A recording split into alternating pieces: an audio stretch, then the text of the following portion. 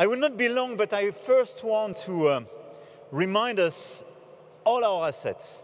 And for those who work, invest, are entrepreneurs in AI, I want to insist on the fact that the French territory, France, is clearly a place to invest and deploy your activities. First, because we have a lot of talents. And we are increasing our investment, if I may say, on human capital.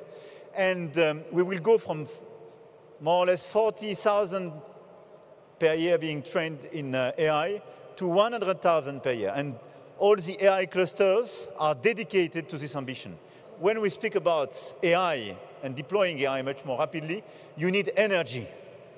And this is an asset of the French place. We produce low-carbon, pilotable energy thanks to our nuclear capacities.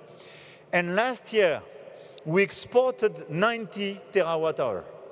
So it means we have clearly available capacity to make much more AI.